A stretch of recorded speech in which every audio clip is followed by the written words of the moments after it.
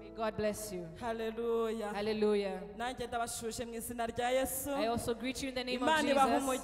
May God bless you. And may the peace of God continue to be with you. We're in the year of walking with God.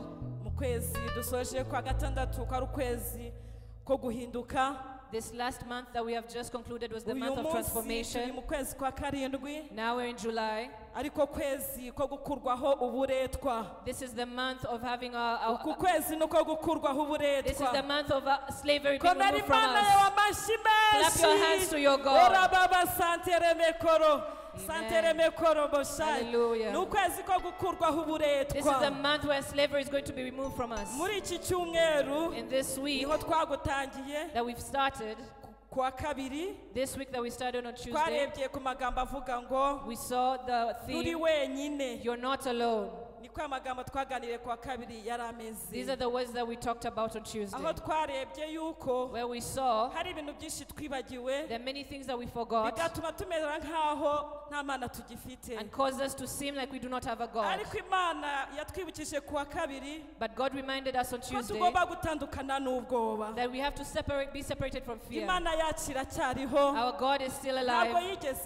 He has never changed. And in Psalm chapter 22, Psalm 23 says that the Lord is my shepherd, I shall not want. Which means there's no reason for fear. Another thing we saw on Tuesday is that He's a God that does not lie. What He said over your life, what He said over my life, it will come to pass. He does not lie. We saw how Jacob left his home, leaving and fleeing from his brother. He went empty-handed. He had no wealth. Other than the word he received from God that go, I will be with you, and I will bring you back to this nation. We saw after a long time that he was in a foreign land. God came to bring that word to pass. And then he came back home with a family. He went with no child. He came back with wives and children. He went with no wealth, but he came back with livestock. What God has spoken over your life, He does not lie. He will bring it to pass. Amen. Amen. The third thing we saw on Tuesday, we saw that our God is in us. You are the temple of the Almighty God. Which means that the heart is the temple of the Most High. That is where God lives. That is where He is. If you can have a house and care for it, God can care for you. Because He lives in you. He will give you everything that you need, so that His house can be well. You're not alone. That is what we saw on Tuesday. On Friday, we entered into this month's theme, where we saw the theme, know the slavery that is upon you. We understood the meaning of the word slavery. And we saw that slavery is not having your rights. To have your rights taken from you. This is what slavery means. We also saw the root of slavery upon you. You cannot go along your path and encounter and it comes to you. No. It has a source. We saw this on Tuesday. We saw how the slavery leaves you.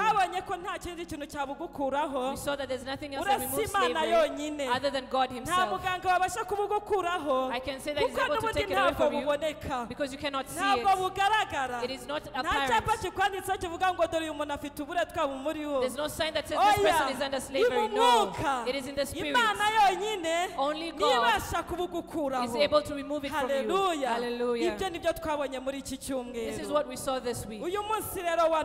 Today, tugiye kureba we're going to see amagambo avuga ngo words that say, sobanukirwa uriwe mu bwami bw'Imana. understand who you are in the kingdom of God. Sobanukirwa uriwe mu bwami bw'Imana. Understand who you are in the kingdom of mugenzi God. wawe ngo uriwe mu bwami bw'Imana. Ask your neighbor, do you know who you are in the kingdom of God? Urisobanukiwe. Ask them if they Wabasha understand. kubimenya. Do you know? Hallelujah. Hallelujah. Akubwiye ko abizi se? Did they respond? Akubwiye ko abizi? They respond that they Niba know. yandarabizi cyangwa atabizi reka tubirebere hamwe. If they know or they not, let us see this together. Let us read the word in Exodus chapter 1. We'll start from verse 8 till verse 12. Exodus chapter 1 from verse 8 to verse 12. Haravuga ngo muri Egiputa hima undi mwami utigeze kumenya Yosefu. Then a new king to whom Joseph meant nothing came to power in Egypt. Abwira abantu be ati, dore Abisiraheli bahindutse ubwoko buturusha ubwinshi. Look, he said to his people, the Israelites have become far too numerous for us. Buturusha n'amaboko. They are more than us. Nimuze tubashakire ubwenge be kugwira. Come, we must deal shrewdly with them, or they will become even more numerous. Bikazatuma bafatanya n'ababisha bacu. And if war breaks out, we'll join our enemies. Habaho intambara bakaturwanya. Fight against us. Bakava mu gihugu cyacu. And leave the country. Nicyo cyatumye babaha abo kubatwara ku buretwa. So they put slave masters over them to oppress them. Ngo bababarishe imirimo iruhije. With forced labor. Bubakira Farawo imidugudu yo guhunikamo Pitomu na Ramsesi. They built Pithom and Ramesses as store cities for Pharaoh. Ariko uko barushagaho kubababaza. But the more they were oppressed, nabo niko barushagaho kugwira. The more they multiplied no gukwira and spread. Abanyegiputa banga Abisiraheli urunuka. So the Egyptians came to dread the Israelites. Amen. Amen. Reka dukomere Imana yacu amashyi. Let us clap our hands to our God. Sobanukirwa uriwe mu bwami bw'Imana. Understand who you are in the kingdom of God. Aha ni inkuru z'igihe Abisiraheli bari baragiye mu gihugu cya Egiputa. This is a story of when the Israelites had gone to the nation of Egypt. Bari bakurikiye Yosefu. They had followed Joseph. Kuko mu gihugu cyabo hari harateyemo inzara. Because there was hunger in their country. Yosefu bitewe n'ukuboko kw'Imana kwiza kwari kuri kuri we. Based on the good hand of God that was upon Joseph, agirira umugisha ku mwami wa Egiputa. He received favor before the Pharaoh. Bituma n'ubwoko bwe bumukurikirayo. And it caused his people to follow him there. Ariko nk'uko tuzi inkuru zose uko zagenze. But because of how we know how the story went, igihe cyaje kugera Yosefu yitaba Imana. Time came and Joseph passed away. Ndetse n'abavandimwe be. And all his siblings. Hasigara noneho ababakomotseho. And only the descendants were the ones that remained. Baguma muri icyo gihugu. They remained in that country. Noneho nyuma yaho. After that, haza kwima umwami utigeze kumenya Yosefu. There was a new king who came who did not know who Joseph was. Aho niho ibibazo byatangiriye ku buriya bwoko. This is when the problem started over the people of Israel. Kuko haje umwami utazi amakuru. Because there's a new king who came and had no information on what had happened. What did he do? He started to find a way he could exhaust the people of Israel. He started to plan bad things for them.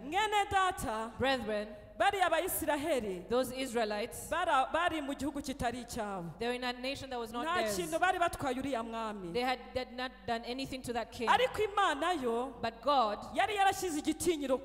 had put a fear upon them. So when the king would look at them, he would think about them. That is how you are in the spiritual realm. When the enemy looks at you, he starts to see the mighty things in you. he starts to put upon strategies and things that can exhaust you. Where slavery came from, it came from the fear of the king. And he thought about other people who had nothing about them. Let us understand who we are in the kingdom of God. You are a powerful person in the kingdom of God.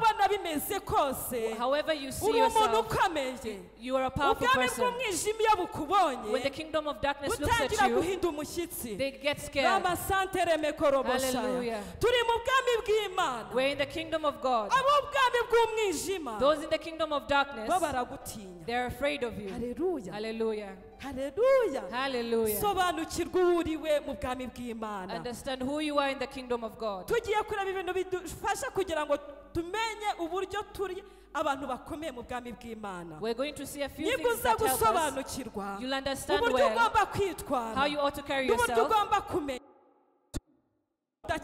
Because you're a person to not be played with. Hallelujah. The first thing we'll see, I want to tell you that you scare the devil.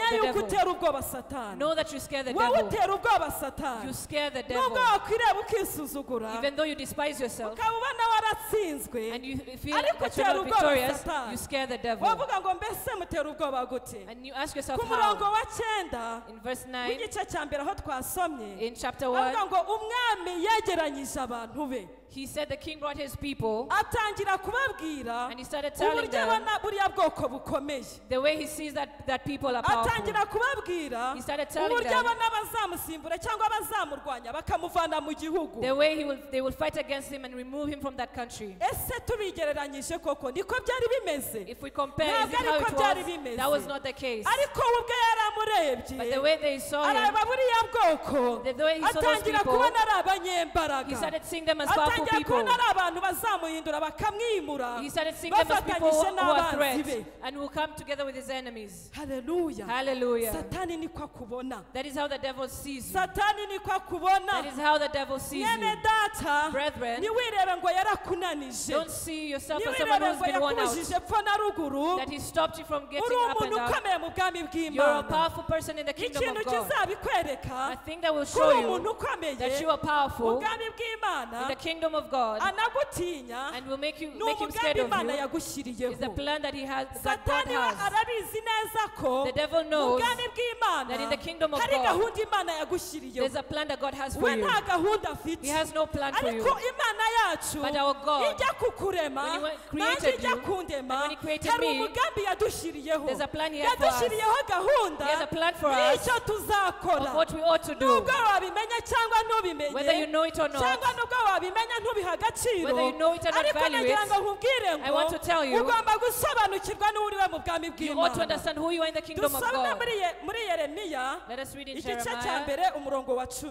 Jeremiah chapter 1 verse 10. This will tell you who you are. Jeremiah chapter 1 verse 10.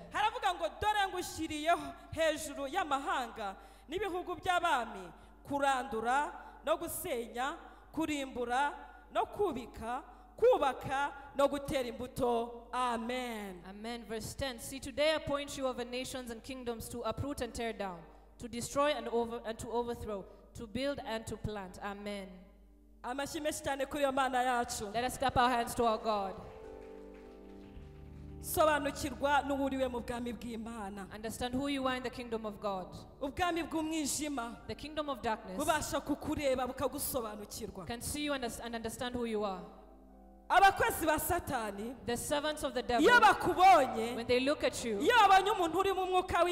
they see someone who has the Spirit of God, they know them. And they understand that they are a powerful person in the kingdom of God.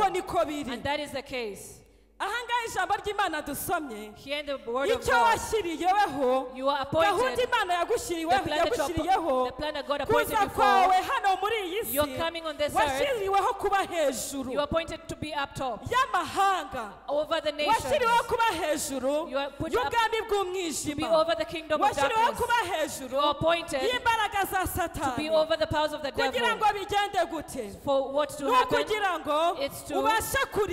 it's to uproot. Hallelujah. Hallelujah. Ubashe kurimbura It is to uproot ubwami bw'umwijima. the kingdom of darkness. Ntabwo ari ugutema. It is not to just cut. No. ahubwo ni ukurandura. It is to uproot. Imbaraga zikurimo The power that is in you zibasha kunyeganyeza imbaraga za Satani. can shake the powers of the devil, zikarandurana n'imizi. and it can uproot the roots. Hallelujah. Hallelujah. Zibasha kurandurana n'imizi. It uproots imbaraga z'umwijima. the powers of the kingdom of darkness. Hallelujah. Hallelujah. Ikindi The other ni thing ugusenya. is to tear down. Iyo usenya When you tear nta down, kintu kisigara kigeretse ku kindi. there's nothing that is put ahubwo above ukuraho anything. burundu. It removes everything. imbaraga z'umwijima The powers of zirabizi darkness neza ko know very iyo well umudayimoni yaguhagarara when imbere a demon comes byanyura before you ukavuga ngo mu izina rya and you Yesu say in the name of ubwami Jesus, bwe buhita bunyeganyega the kingdom is shaken bugasenyuka. and is torn ijambo down. rimwe ryawe Only one word from you ribasha kwirukana ibihumbi can by'abadayimoni. chase thousands of demons. urumva uriwe?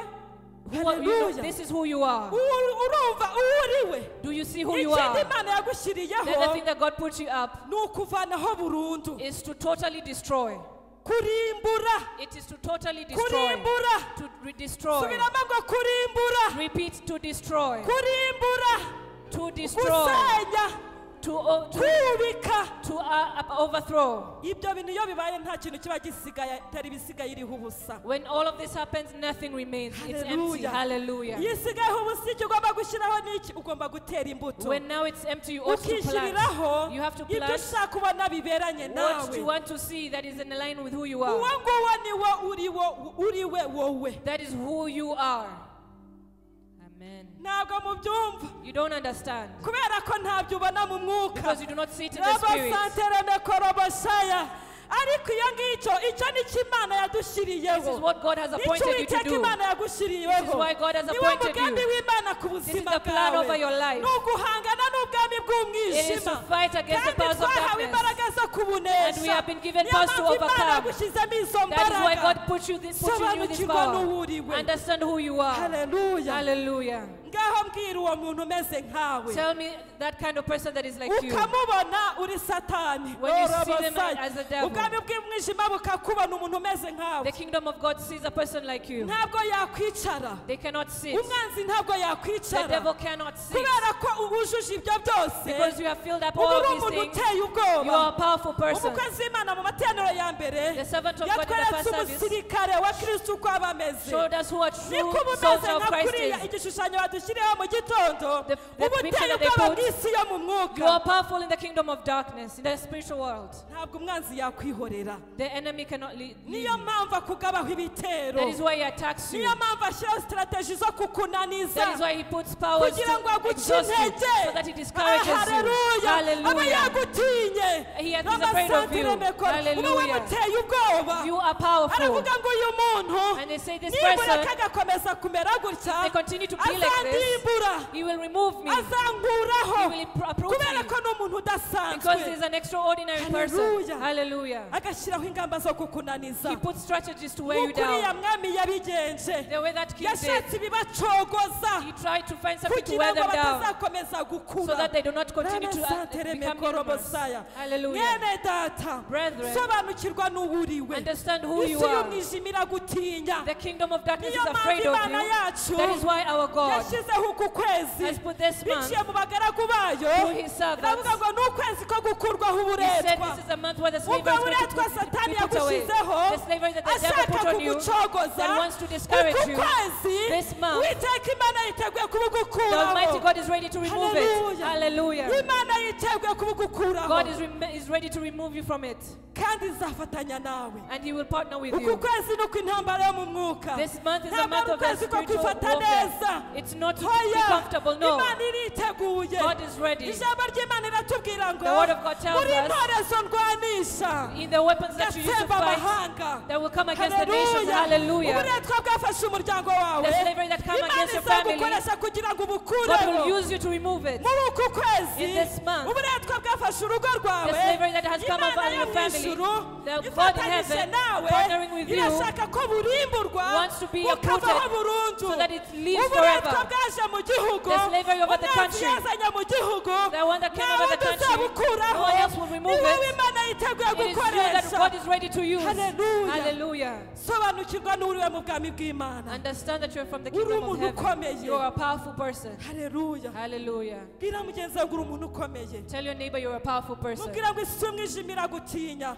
Tell them that the kingdom of darkness is afraid of you. Ubwami bw'umwijima buragutinya. That the kingdom of darkness is afraid of you. Icya kabiri The second thing ugomba kumenya that you ought to know, mu gusobanukirwa ku uriwe in understanding who you are, abasantere mekorobosa hallelujah, nuko uri umunyembaraga. is that you're a powerful person. Uri umunyembaraga. You are a powerful person. Ushobora kuvuga ngo iryo jambo ryumva You kenshi can say that you hear this word cyangwa often, se uranarisoma. or you always read it. Nibyo niko That bimeze. is how it is. Uri You umunyembaraga. are a powerful person. Uri You umunyembaraga. are a powerful Bwira person. mugenzi wawe ngo uraho wa munyembaraga we. Tell your neighbor, how are you, you Musuhuze ngo powerful uraho wa person? munyembaraga we. Greet them and tell them, how are you, you powerful Uri person? umunyembaraga. You are a powerful person. Hallelujah. Nebesaya mu bwami bw'Imana turi abanyembaraga. Tell them in the kingdom of heaven we are powerful. Ntabwo turi Hallelujah. abantu basanzwe We are not babonetse normal bose. people. Turi abanyembaraga mu bwami bw'Imana. We are powerful people in the Hallelujah. kingdom of heaven. Bene data, Brethren, uyu mwami yaravuze ngo tubigire ubwenge. this king said, let us learn. Tubigire ubwenge. Let us learn. Nuko yabonaga ko ari abanyembaraga. Let us find ways, because he saw that they were powerful. Haleluya. Hallelujah. Aba bantu bari abahanga. These people were Ubwoko wise. bw'Abisiraheli Imana yari yarabahaye umugisha w'ubwenge. God had given the people N'uyu of munsi Israel wa wisdom. none ni Even till abahanga. today, they are very Ni smart. abanyabwenge. They are wise. Ni abanyembaraga. They are powerful. Haleluya. Hallelujah. Ni ukuri. Truly, Ubwenge bwabo their nibwo wisdom bakoresheje kugira ngo bubake Egiputa is what they used to build Egypt n'amaboko yabo. with their own hands. Babonagamo ibintu They bidasanzwe. saw that it was extraordinary things. Babonagamo imbaraga They zidasanzwe. saw it was supernatural power. Haleluya. Hallelujah. Uyu munsi wa none Today, abo Satani arwanya those that the devil ntabwo ari fights, abanyantege it's nke. not the weak people. Ntabwo ari abanyantege It nke. is not the weak people. Mwene data, Brethren, abo Satani ashyiraho uburetwa The ones that the devil ntabwo puts ari under slavery, abanyantege nke. these are not weak Reba mu people. muryango wawe. Look at your family. Nawe ubwawe wirebe. Look at yourself. Ni bande umwanzi atera. Who does the enemy Ni come babandi against? b'abahanga. It's the ones that are smart. Ni babandi bazi ubwenge. The ones that have Ni wisdom. babandi bafite umumaro. It's the ones that are Mu useful. muryango wawe. In your Wa family. wundi mwari mufitemo The one that ibyiringiro. you put your hope Mubona in. ko ari we uzatabara umuryango. That you thought that they Niwe will rescue the Satani family. areba That is cyane. the one that the devil fights against more.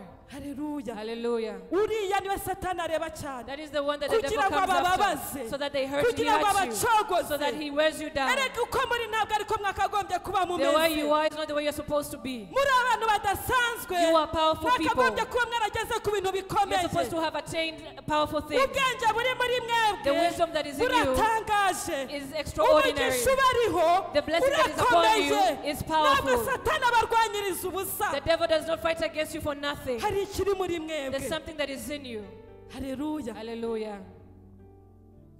Muri abanyembaraga. You are powerful. Komera Imana yawe amashyi. Clap your hands to your God. Sobanukirwa uwo uriwe mu bwami bw'Imana. Understand who you are in the kingdom of God. Haleluya. Hallelujah. Uzabibona. You will see this.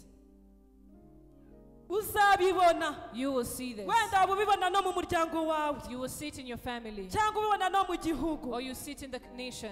Abantu bafite amadiplome menshi agerekeranyije. People who have diplomas over diplomas. Uzasanga aribo babuze akazi. They're the ones who are unemployed. Aribo birirwa bagendagenda. They're the ones who are roaming around. Kandi ari abahanga. Yet they're smart. Kandi ari abanyabwenge. Yet they have wisdom. Ariko akabura akazi. But they do not have work. Agasabiriza. And they beg. Kandi bibitse amadiplome atagira uko angana. Yet they have numerous Bafite diplomas. ubushobozi. They have ability. Haleluya. Hallelujah. Uzabibona. You will see this. Nugize umugisha akabona ko kazi. If they receive the blessing Agahembwa of getting a amafaranga job menshi. and receive money, Yakagombye gufasha umuryango they we. ought to help the family Akagira umumaro itorero igihugu n'umuryango. and be useful to the church, the Iyo country, and the akabonye family. usanga yarabaye umusinzi. If they sometimes they become alcoholics, Ugasanga bya bindi Imana yamuhaye by'umugisha ntacyo bimaze. and you find that what they received as a Ubwo blessing ni are useless. uburetwa. That is slavery. Ntabwo Satani amurwanya kubera The ikindi. devil does not fight them for Arabona nothing imbaraga else. ziri muri we. They see the power that is in Zizabasha them guhindura. that will change, Arabona imbaraga ziri muri we. They see the power that is in Zizagirira them umumaro benshi. that will be useful to many. Haleluya. Hallelujah. Uri umunyembaraga. You are powerful. Uri umunyembaraga. You are powerful. Dusomye mu bacamanza When we read in twareba Judges, uburyo Satani yarwanyije We see how the devil came against Gideon and convinced him that he was a weak person. In Judges chapter 6. In Judges chapter 6. We'll start from verse 12.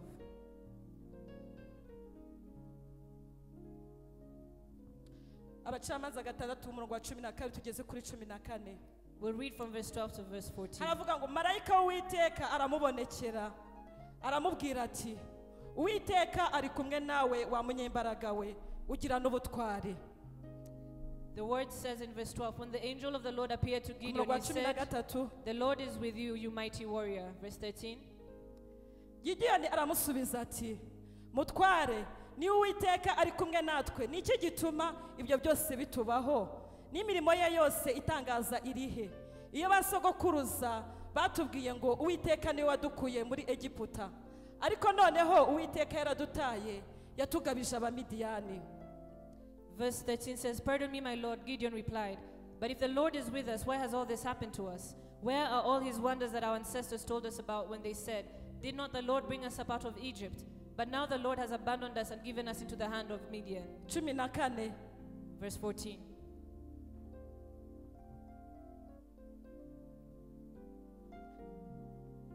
Hallelujah. Hallelujah. 14 haravuga ngo Uwiteka aramubwira ngo genda ukizo imbaraga zawe zingana ngo mesi sinjye ugutumye.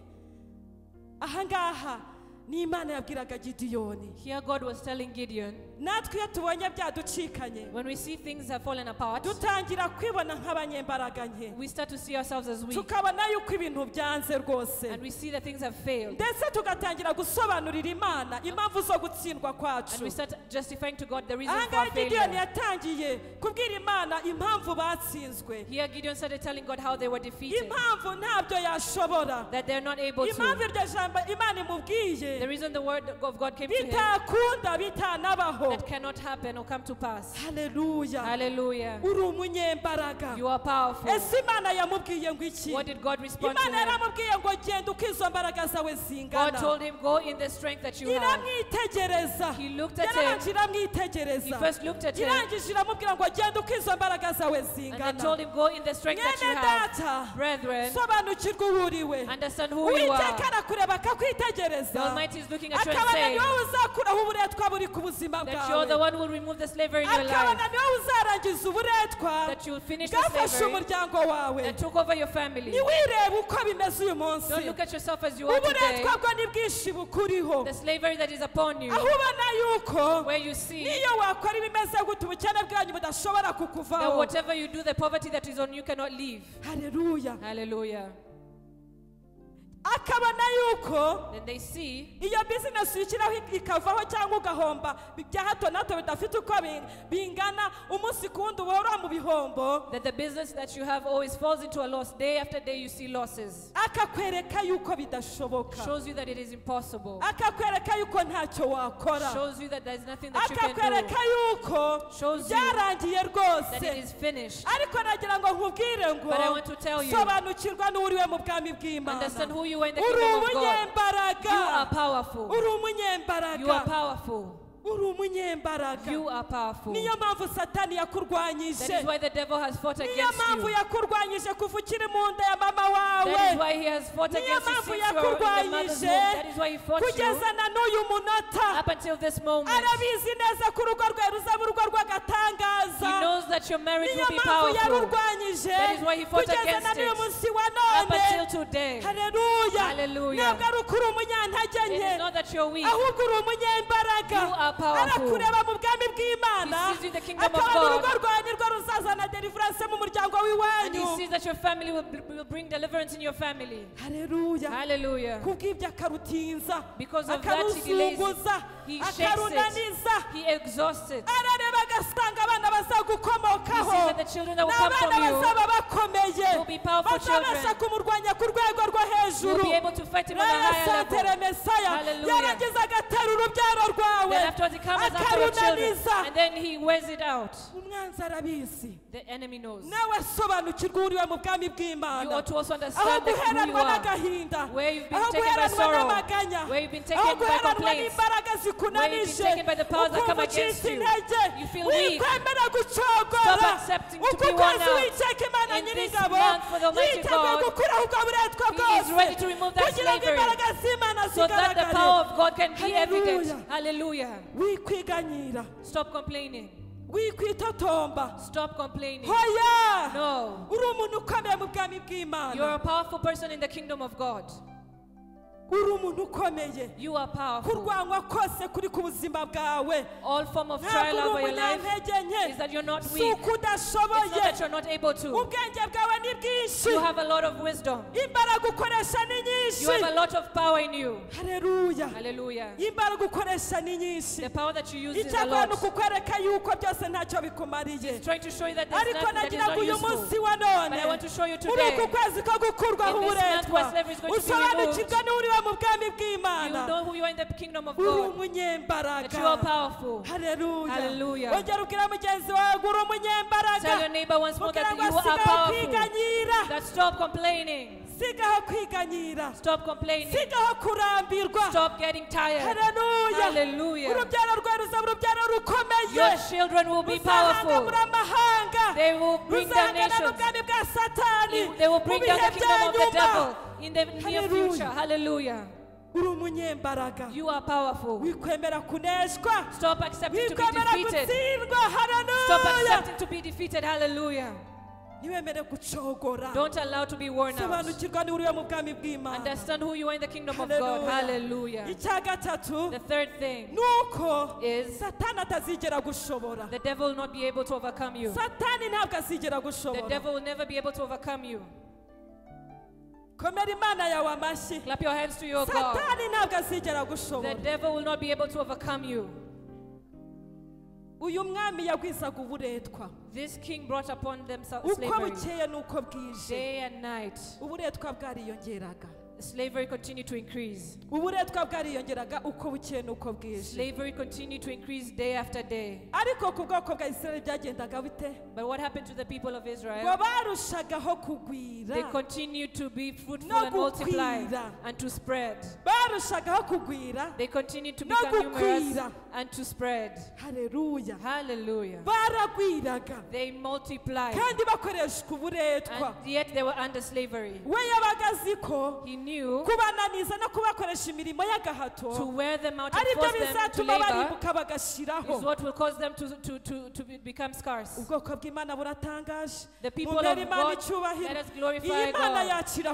Our God is a mighty God.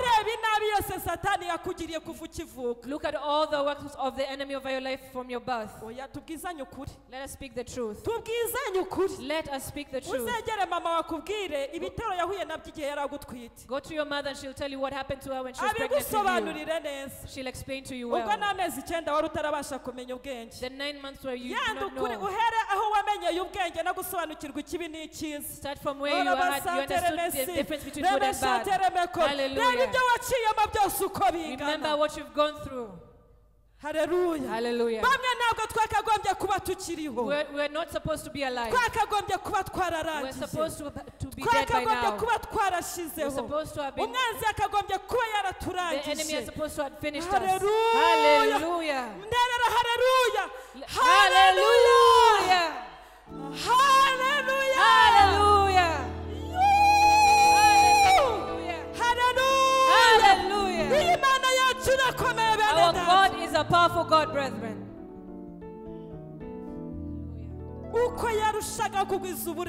The more he continued to pour upon them slavery, they continued to multiply and they would spread.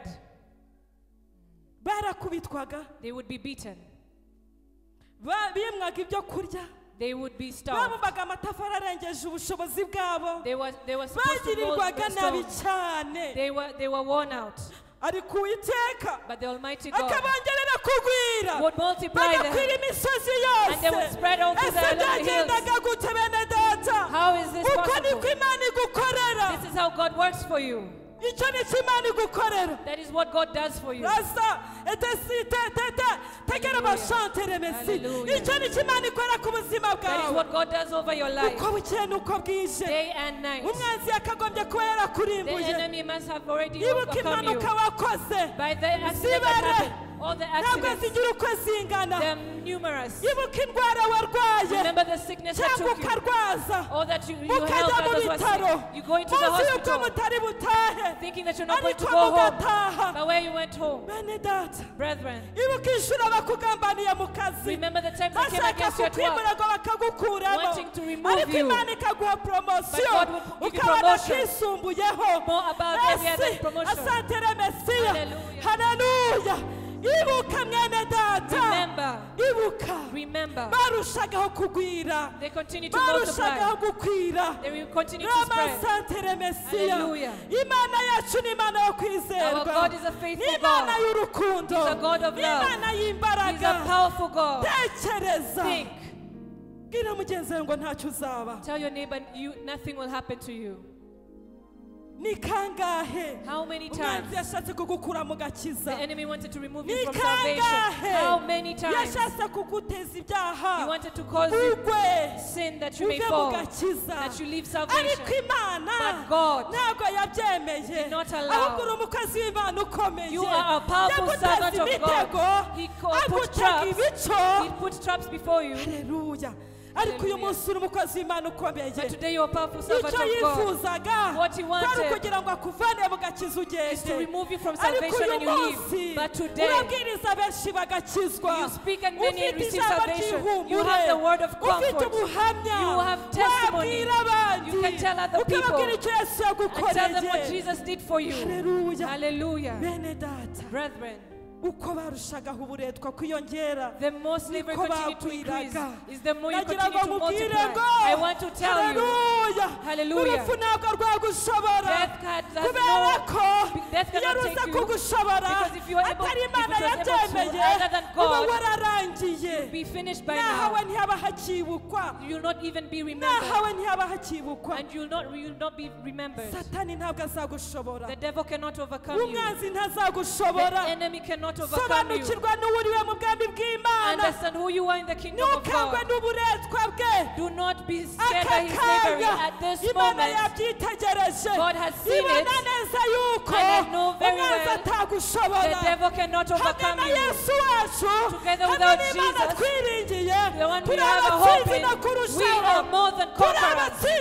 We are more than conquerors in Jesus Christ. We are more than conquerors in the kingdom of God. Hallelujah.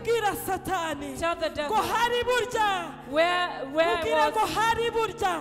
in the night, but today, the slavery that you said to me has been removed in this month. Hallelujah. Clap your hands to that God. That God that causes you to multiply. That God that refused for you to die. But instead you are alive day and night. Hallelujah. Hallelujah.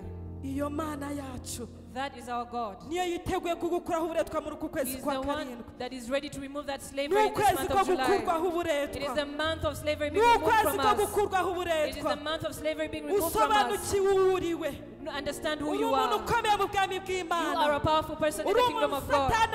You are someone that the devil is afraid of. He sees you and is afraid of you. When he's afraid of you, he wants to weigh you down. But you're not allowed to be worn down. Understand that you are a powerful person. God has looked at you and seen that you are powerful. That it is you who will remove slavery of tomorrow in your family. Hallelujah. Our God knows very well that the devil cannot finish you, but he continues to multiply and continue to give you step after step. Don't worry. You will enter into it. Even though he finished it, even though he's trying to finish it, he wanted to destroy your wedding and continue to dilute it and change it however he wants. This month is the month of putting a stop to his life. Hallelujah. This is the month of finishing it. Hallelujah. This is the month of finishing slavery that is over our lives and our families and over our country as well. Hallelujah. We're going to stand. We are going to pray. I want to tell you the way that God is going to work in removing slavery. There's no one else. It is you. It is you and the weapons that God will use. You are the weapons that God will use so that He will break down the nations. You are the weapons that God will use so that He removes the slavery over you. You are the weapons that God will use so that He removes slavery over your family. You are weapons that God will use so that everything is removed. Hallelujah. We're going to raise our voices. If you know the slavery that is upon you, that you have understood who you are in the kingdom of God, I want to tell you, never again be afraid. Know that you are powerful. Enter into war and fight. Hallelujah. Hallelujah. Don't be a fearful soldier. We are soldiers. We are soldiers. We are a powerful army in the kingdom of God. There's no soldier that goes back. There's no soldier that goes back. There's no soldier that is afraid. We've seen things that show us that we ought to not be afraid. We're going to raise our voices and pray and tell God, I now understand that I am a powerful person in your kingdom.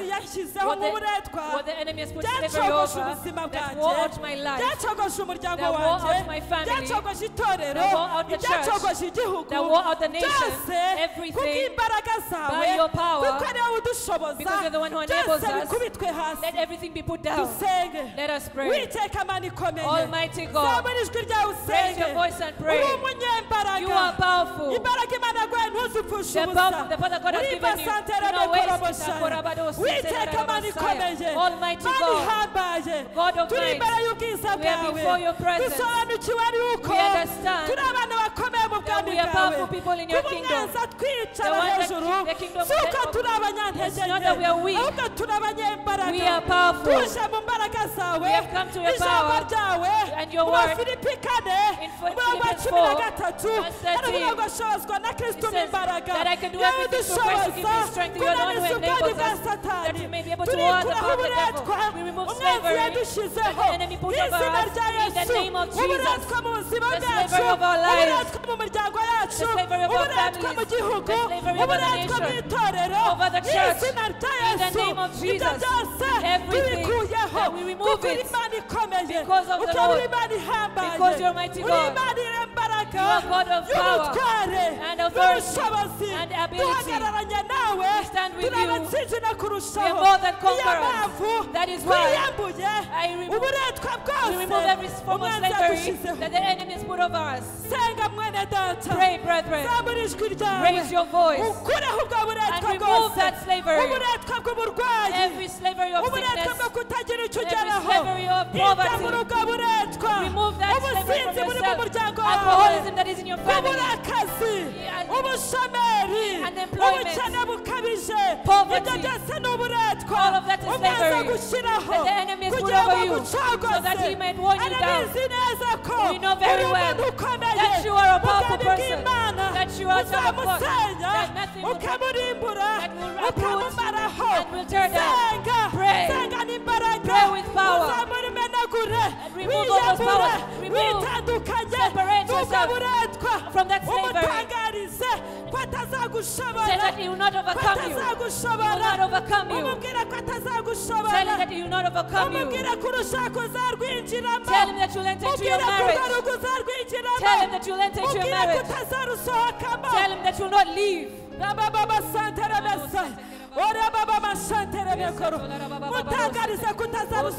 That you will not go out of it, even though they wear you out. That you will not leave that marriage. That you will not leave that marriage. That we are standing on it. That you will not leave that marriage. They are wearing you down. But you will not. wihamanya nawe partner with you. wikwemera gucogora They will not weigh you down. Hallelujah.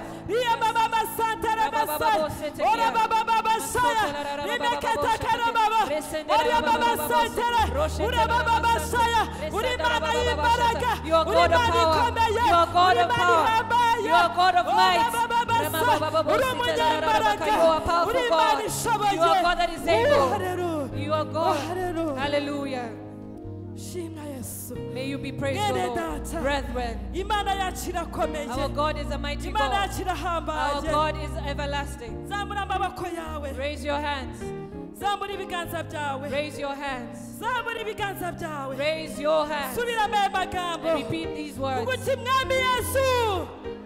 King Jesus. King Jesus. King Jesus. I am calling you. I am calling you. I will not be worn out by the devil.